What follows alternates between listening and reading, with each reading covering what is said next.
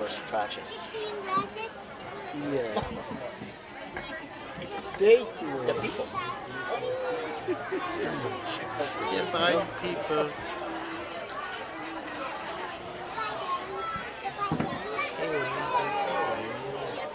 Right now. Oh my God. A real quick microphone check here. If you're able to hear my voice, that's all. Go ahead and raise your hands up. Oh, that's a good sign. We'll do a volume check here in a bit just to make sure this is going to be a comfortable volume. We can adjust if necessary. Since I'll be talking at you for about 25 to 30 minutes, if anybody finds this volume to be too loud, hands up if it is too loud or too soft. Excellent. Well, with that, welcome aboard. You're on the Africa Tram. My name is Candy. I'll be your driver and guide for those 25 to 30 minutes. We do have some safety information to get us started. If you take a look above your head, you should find a solid yellow strip up there somewhere. If you see that, and if you or someone around you should experience a medical emergency, that is your way to get my attention. Press and hold that yellow strip down. If you see nothing on the ceiling, you're in the very first car. Behind me, the driver, there is a window. You can knock on the glass or have someone do that for you if you need to. I know to stop the tram. I will come back and see what I can do to help you out. Those are for medical emergencies only. If you lose any personal items overboard, I do not want to pick those up along the way. Just let us know at the end of the tour what you might have lost and where it is. We can make arrangements to get that back for you as soon as possible.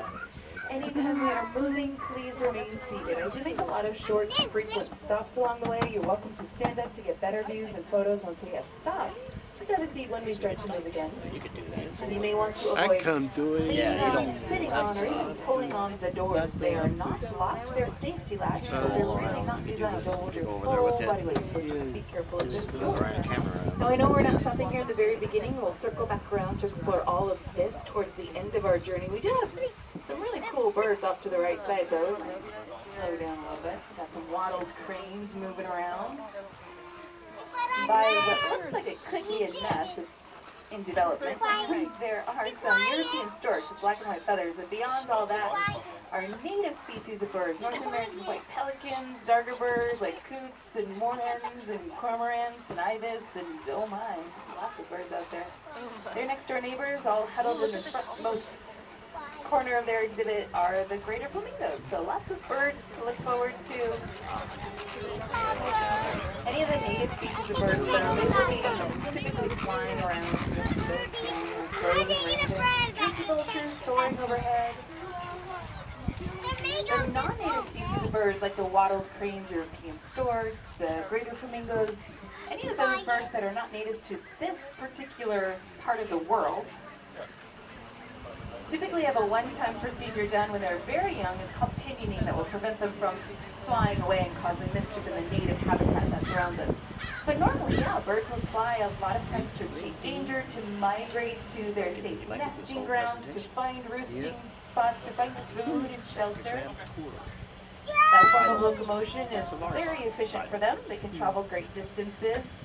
And it's just one of many adaptations. Yeah. As we head out into our version of the wilds of Africa, we'll look for about 50 different species of mammals and birds. We'll talk more about those adaptations. How would they survive? Now, this next species on the right side as well, they don't fly, but they're pretty big. They're the second largest land mammal in Africa. Second only to African elephants. They are the southern white rhinos, the wide-lipped rhinos. They're basically boulders on legs. 6 girls in the Rhino Rescue Center. 6 girls. So what is that all about? Rhino Rescue Center. Well, here at the safari park, the majority of our conservation work that happens on ground centers around breeding behavior, reproduction. And we've been doing things we say the old-fashioned way for several years, decades.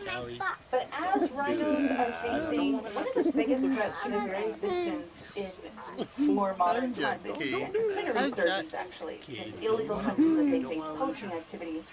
About 3 to 4 rhinos are killed every single day in Africa alone, on average. Very disappointed. And it's mostly for their horns that are still widely used in many traditional medicines with the belief that it will cure everything from a fever to cancer, even though studies have shown that rhino horn is actually made of the same stuff as the bird feathers we just saw. And your hair and your fingernails, it's all made of keratin proteins. That's all it is. But the belief that drives this consumer demand for their horn is pretty high. So what we're doing at the Rhino Rescue Center is now looking at scientific reproductive methods to help them out as much as we can. 2 of those 6 girls have been confirmed pregnant through artificial insemination, which is really difficult to do for rhinos. There's a lot more happening. That's just kind of a very brief overview. If you ever wanted to learn more about what rhinos are facing and our conservation work and how we're trying to help them here at the Rhino Rescue Center, there's a website, and.org, that you can always check out. It's a really good website. But yeah, so we focus on reproduction and providing these animals a more natural environment so they have this home feeling, like an island to the left where there are support birds. These are actually part of our collection, if you will. They are the great white pelicans, those are the big white ones, and the Dalmatian pelicans that are a little bit more gray in color. All of them sleeping on the island, sleeping in this afternoon, this morning. And then to the left of all that are some water bugs walking away from the water. So that's in their name. That's typically what they can be found near water. You can aim the glare and it'll go all around anyway. Yeah, you can just aim right there, that's it. Lions don't care to get wet. They don't like the water so much. They don't want to get in the water. So keep going. Now beyond this pond is about 60 acres for one enclosure. This will be the main exhibit that we are looking into for the majority of the tour. There will be animals on both sides throughout our journey. And with about 50 different species and a lot of information to get out, we're going to do more than just name that species on this tour. Like I said, we're going to talk about those adaptations and how do they survive, touch on some of the challenges that they have been facing, and ways that we are trying to help our conservation work outside of our breeding program. So that being said, I may not be able to talk about every single thing out here. I will probably skip over some of them just for timing purposes, or I may not talk about something as much as you're hoping. So if that happens, if you have questions, those are more than welcome at the end of the tour. I'll do my best though. And since we tried, to recreate their natural environments, we have the semi-deserts and savannas on the left side, a marsh habitat off to the right. Some more sleepy birds. The national symbol of South Africa, the bird of South Africa, I should say, to the right, and behind that person is a replica skeleton. Those are blue cranes. African spoonbill, yellow-billed stork, sacred ibis. That looks like an Oreo cookie. You're on an adventure, but you gotta look for the animals. How many animals can you find? Multi-species exhibits. All these birds could be interacting with each other if they wanted to. Most of the time they don't. They sort of ignore each other. That's okay. That's their choice. Look for all the animals. How many can you find? There's still a certain safety in numbers, even if you're not of the same species. You can come together and join forces. Because the more eyes, ears, and noses that you have looking out for you, the better your chance of surviving. And then, of course, being able to pass on your survivor traits, whatever they are, to the next generation. So we have a lot of antelope to be found in our savannas of Africa on the left side of the tram. So we already saw the ellipsin water buck. Those are the ones walking away from the water. A little bit further up the hill, though, just past the fork in the road, that's inside the exhibit, some rather large tan antelope. Those are eland, Patterson's and common eland. Even though they're not necessarily an endangered species, they do face challenges in certain areas that have affected their populations. Things like habitat loss, losing their home range for various different reasons. So we still have a breeding program here. Same goes for the springbok antelope. Little tiny things out there. They're full grown, but they're just little. This is also a just-in-case scenario. Just in case anything should affect their population suddenly and drastically, maybe disease or famine. or to drive their numbers down. We have healthy reserve herds to build them back up. So we want to make sure they are as healthy as possible. So, all of these antelope, the giraffes ahead of us, rhinos, they're all part of something called the Species Survival Plan, which for them is very similar to an online dating service of sorts, except they get matched up to each other based on their genetic availability. So the romance of it all, for the sable antelope, we do have a baby sable antelope in this herd. Kind of a cinnamon brown on the far left side of the group that is all lying down. Now even though they're lying down, they're not really, the baby's asleep, but that's okay. Baby's surrounded by the adults, surrounded by the bodyguards. But the bodyguards, they have to be awake. They're resting, they're conserving energy, but they're still awake, they're still alert, and they're still looking around. Quite literally all around. Everybody's facing out different directions. It's great if you have a lot of eyes, but if you're all facing the same direction, predators sneak up from behind you, then you're all lunched. That's just a bad day. Even the giraffes do that when they lie down. There are two young female giraffes lying down back to back. Do you see the giraffes? Just beyond this smaller enclosure, past the dirt road that is inside the exhibit, is two young Maasai giraffes. Just true. Came here from a different zoo. We have an adult female who's at the feeding post here. Her name is Jasira. She's here on breeding loan from Canada. And that's actually, I think that's her daughter behind her, also sitting down.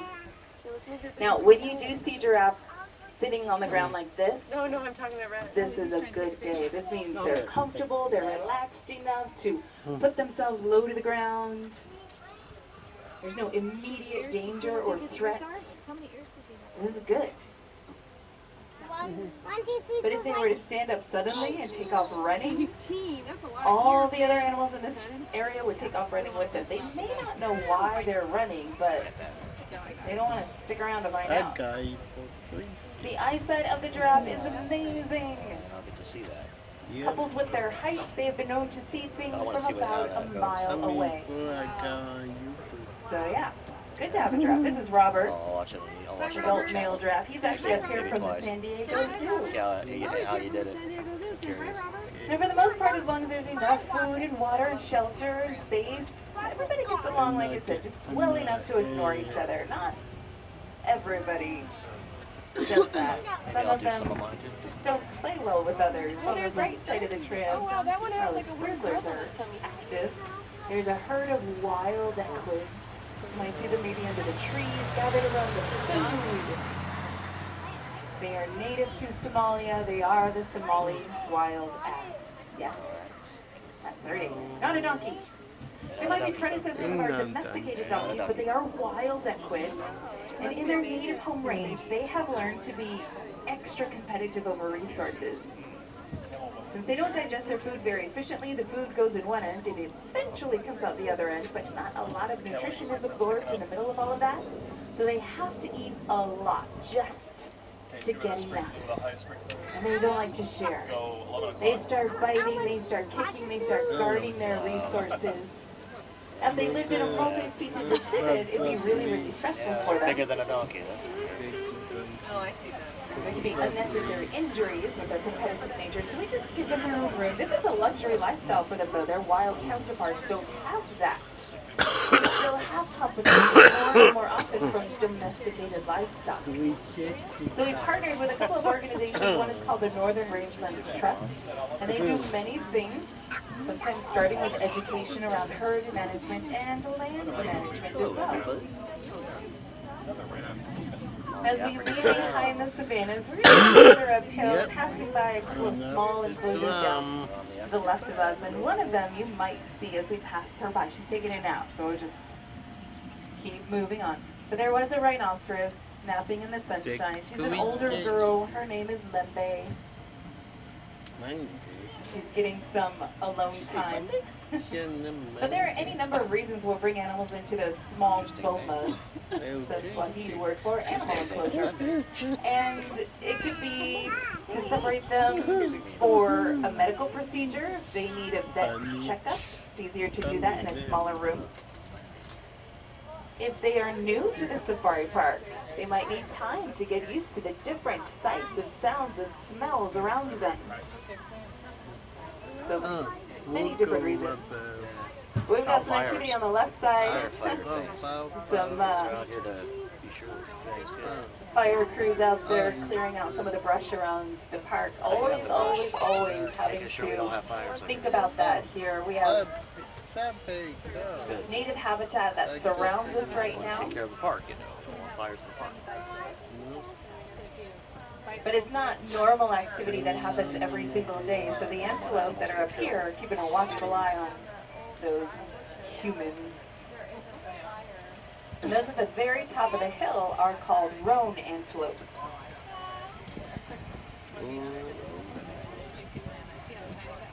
Some little gazelle off to the right side of the tram as well. Little red Dutchess gazelle. Little guys over here. You got a game right. So yes, they're going to keep an eye on this unusual activity, but they're not running away in panic. They don't need to. This is exactly how they would behave toward any potential threat or predator in their native home range too. They just watch it. It's like, I'm not going to run unless I feel it's absolutely necessary. I'm not going to waste the energy unless you make me. Some of them don't even care, do they? They're just sleeping. Oh, the innocence of youth. Usually it's the little ones, right? They gotta grow, they have to grow, and it takes a lot of energy, so they're often the ones that will sleep more, as long as they have their bodyguards looking out for them.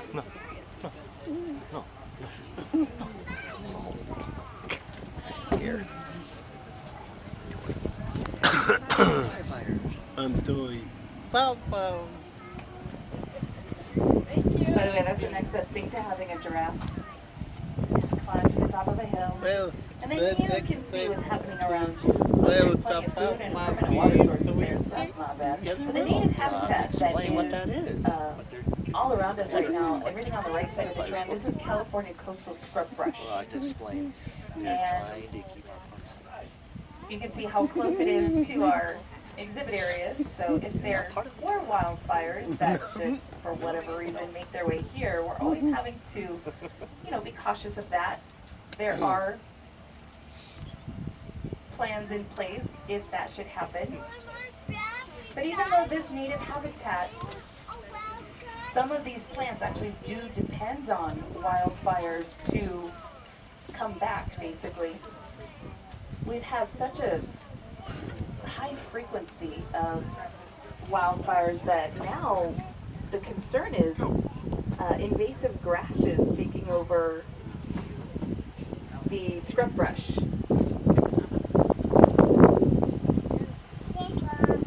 And that is a concern. This native scrub brush, California scrub brush, is some of the most endangered habitat in North America. There are such a variety of plants and animals in one location. It's considered one of the world's biodiversity hotspots. So the 1,800 acres that make up the safari park, half of that is left undeveloped on purpose. We wanted to make sure that those plants and animals that live right here in our own backyard have a place to call home for as long as possible. So from California to the mountains of northern Africa, down below us there's a fenced-off portion of the hillside, and if you look very closely, you might see some of the animals that live on that hillside. Maybe you see a couple of them in the shadows, the shade of that big tall tree halfway up the hill. Maybe you see one or two of them moving around underneath a dark green leafy tree, or maybe you see others in different locations. They are the Barbary sheep. But if you don't see them at first, that's okay, because they're camouflage. Haha. Hi. Their body color is the same color as the background, that hillside that they're on. So when they're not moving, they're camouflage. They disappear. It's really effective. You're right. But they do get their own room, mostly because of their There we go. There you go. adaptations. They are just much better Got you in my adapted slideshow. to You're in my slideshow. scamper up and down that hillside. Their hooves grip the rocks, You camouflage good and guy. stuff, so they don't fall down.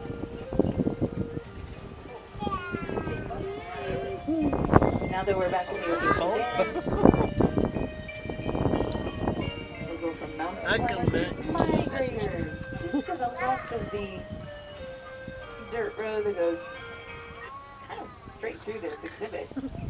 There are maybe some familiar faces known for their mass migrations. Traveling across the Serengetis, could be over 1 million of them in one herd. They are the wildebeest. Now, obviously, we don't have the space or resources to house 1 million wildebeest here, so this is a little sample-sized herd. Yeah. And if you have 1 million mouths to feed, you kind of have to keep moving around just to find enough food for all those mouths. If you don't have as many mouths, you don't have as much to worry about, you can stay in one place for a little bit longer. It's not unusual for them to just stay in one spot throughout the day as long as there's plenty of food. Or maybe you have to migrate because there's not a lot of food. And you have to go wherever it is. Bambi.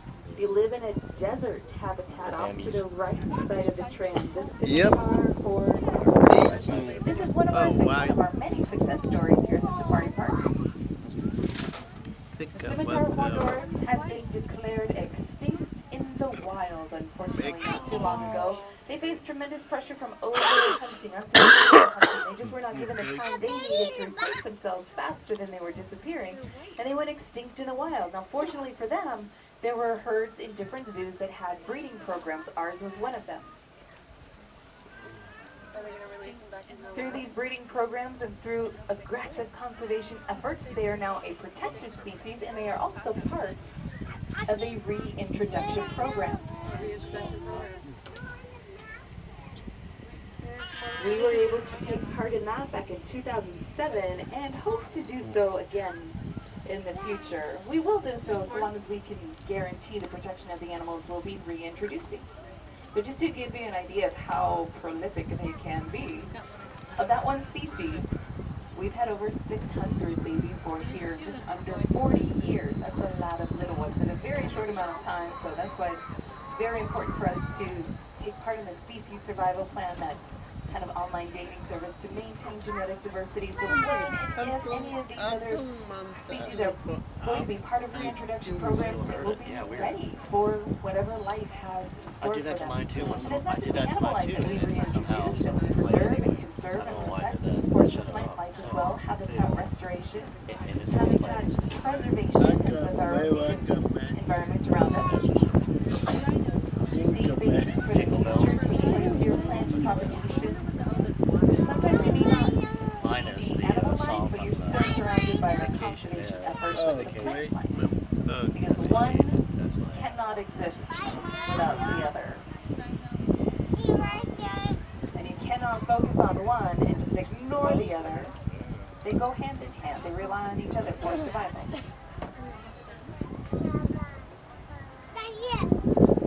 And it's also kind of nice too, when you look around, when you're on these tours, when you're walking around the safari park, you also get to see firsthand what you are supporting and where your dollars are going today. It goes to everything you lay eyes on. We are a not-for-profit conservation organization. So yes, we absolutely rely on gate attendance, donations, membership, and so much more, just to make all of this that you see around you possible.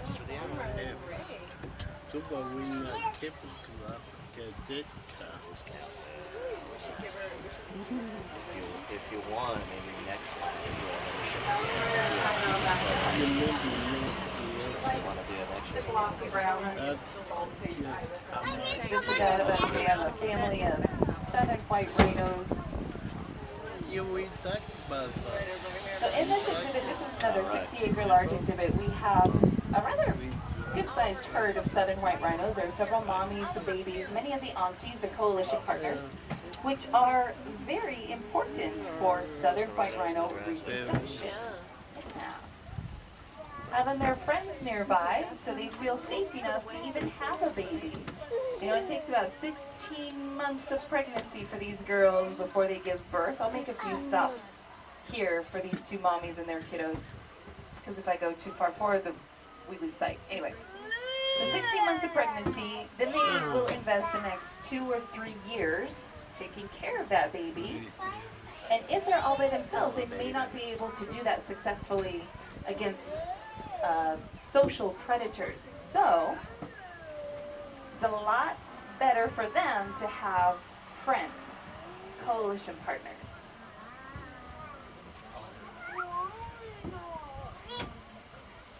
If there are several adult females looking out for even 1 or 2 babies, they could more better. That's it. Yeah, more successfully protect those babies. Now keep in mind, with the mammals especially, the females are the ones with the task, the job, the responsibility of taking care of the babies. They are the ones that provide the food. Males don't necessarily have a role in that. So the male, I think this is our adult male here. Nope, this is one of the aunties. Oh, this is Denisha. Yeah, she's like a freelance auntie. She'll just, you know, help whoever needs it.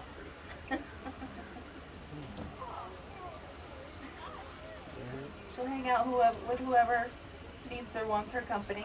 Yeah. But see, now when the male is courting any of the females that are in estrus, he not only has to sweet talk her, he has to sweet talk all of her coalition partners, all of her girlfriends. Yeah.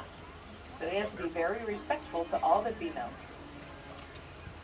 And of course we have the reticulated giraffe as well. Some of them are on the caravan safari. The only tour that gives you that experience, by the way. If you want to learn more about any of the other safaris, the caravan safari, cart safaris, anything else, there is a ticket booth that's right across from the tram station. It can give you much more information about the times that these tours go out, the availability, seats available, pricing, anything like that. Now the only exhibits the caravans do not drive in, for good reason, Okay, we're done. would be the predators, you know, self-explanatory there. But there are lions that are on exhibit to the right side of the tram, just as we come past some of these trees. We may or may not see them on the, oh, they're actually up and awake. Ha, how about that? That's unusual. That doesn't happen every day. We're on the lions. Lions awake and moving around. So there you go. And if you wanted to hang out with the lions or go see them better, there's a wooden bridge that goes directly in front of Lion Camp. You can access that on foot once we get back to the tram station. So, as we come around full circle, we want to thank you for making us a part of your day. And as you gather up all your personal belongings to take with you, the exit off the tram will be to the right side. The side on the inside.